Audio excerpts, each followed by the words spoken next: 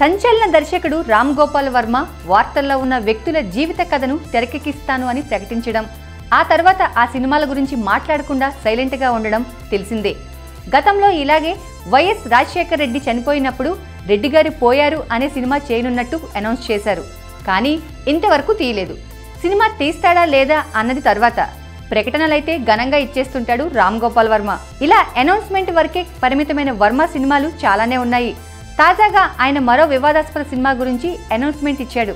అదే మహాత్మా గాంధీని చంపిన నాథూరాం గాడ్సే మీద తాను సినిమా తీయబోతున్నట్లు వర్మ ఓ ఇంటర్వ్యూలో ప్రకటించాడు. గాడ్సే గురించి తెలుసుకోవాలని తనకు ఎప్పటి నుంచో చాలా ఆసక్తి ఉందని, ముందు తాను అతడి గురించి పూర్తిగా తెలుసుకొని ఆపై సినిమా తీస్తానని వర్మ తెలిపాడు.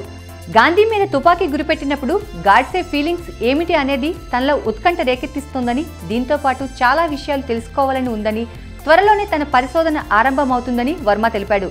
ఏదైనా టాపిక్ మీద చర్చ జరుగుతున్నప్పుడు వర్మ ఎగ్జైట్ అయిపోయి దాని మీద సినిమా తీస్తానని ప్రకటించేస్తాడు.